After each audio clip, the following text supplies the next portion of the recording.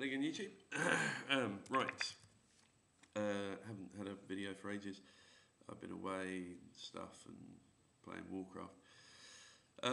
But just wanted to do a quick instructional video on vibrato. Sorry, I'm just cleaning out this harmonica. A bit minging. Anyway, right, so there's three types of vibrato that are probably worth covering, that I can do one less well than the others. But basically, what is vibrato? Vibrato is giving a warbly sound to your notes. So, for example, this is without vibrato, and this is with.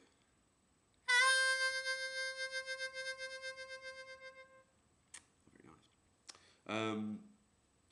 But yeah, so you can hear the difference. One goes, the other one remains flat, and I think that's along with bends. That's quite a key thing about blues music, as far as I can tell. That if you're wailing on a note, and even if you aren't sometimes, but mostly when you're wailing, you don't want it just to be. You want some kind of vibrato. That kind of effect. And now there's three, like I said, there's throat vibrato, diaphragm vibrato, and hand vibrato. And I'm finding it very difficult to say vibrato today. But anyway, throat, I'll start with the most difficult one for me, is throat vibrato. Which basically means, to me anyway, I don't much like it, I'm not very good at it, closing your throat with your tongue, if that makes sense. So basically what you're doing is, if you're inhaling, it's like you're saying but really, really quickly and less pronounced. I find it easier on the exhale notes than the inhale ones, but like I said, I'm not very good. So here is hopefully a throat vibrato, 4 or 5 something.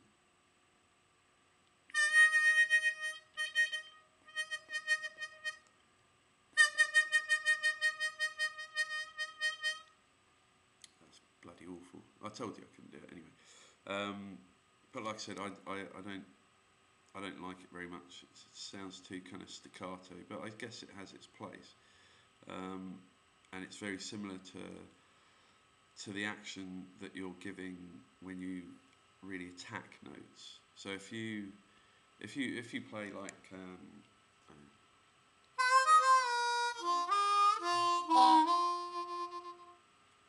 that's without any attack, and that's using none of that percussion in the back of your throat. But if you do it with attack, it sounds like.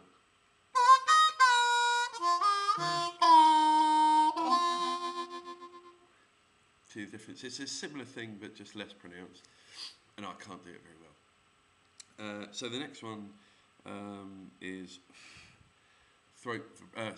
diaphragm vibrato, which is basically using your diaphragm. I think this is the easiest. I didn't even learn it. It just happened naturally. I think it's easy. And basically what you're doing is using a diaphragm to vary the speed of the air coming in or going out. So it sounds a bit like this.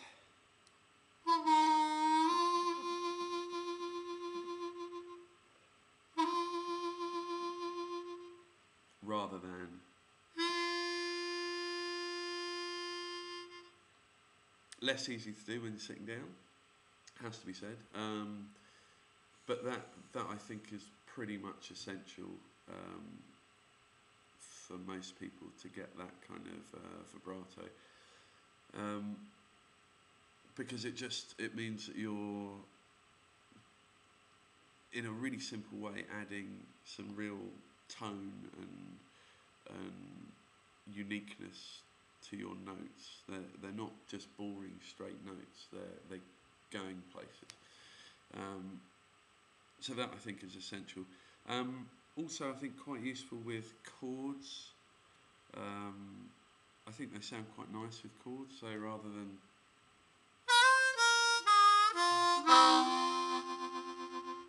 sorry, that was how I would prefer to sound. But rather than this,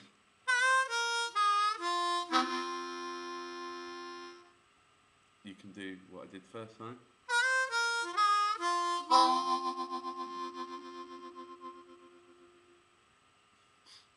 It just makes notes nice.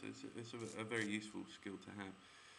I don't, like I said, I don't exactly know how you would teach it exactly, but you can get the same effect by, I mean, I'm sitting down, but you get the idea, by, say, jaw on the 4,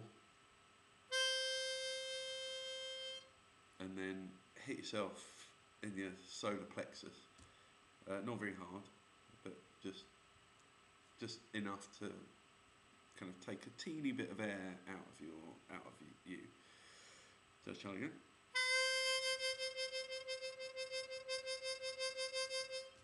So you see where that air is coming from. So I guess you can kind of try and recreate the sound without hitting yourself in the solar plexus. I guess that would be the best way of doing it. And then there's hand vibrato, which is probably the kind of easiest one. Pretty much everyone can get it. Like old cowboy style vibrato.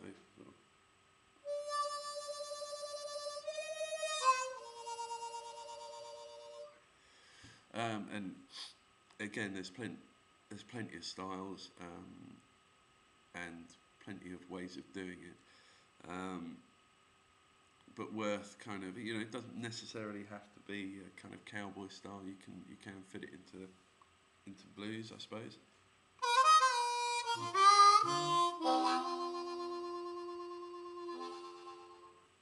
Something like that.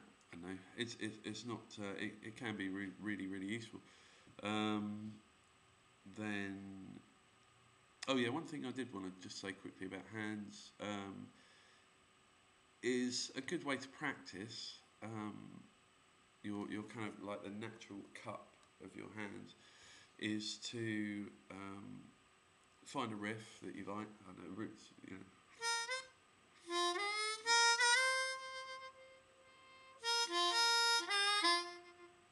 something like that, and then just cut it. I mean, you wouldn't be doing this naturally, but just by way of practice, try and accentuate the start of every note.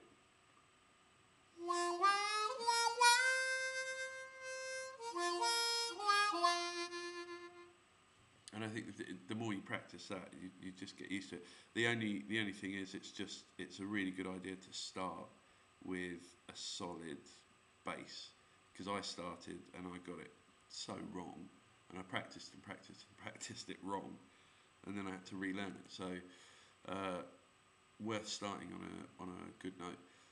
Well, anyway, thank you for watching. I hope that's been in some way helpful, and hopefully I'll see you sooner next time.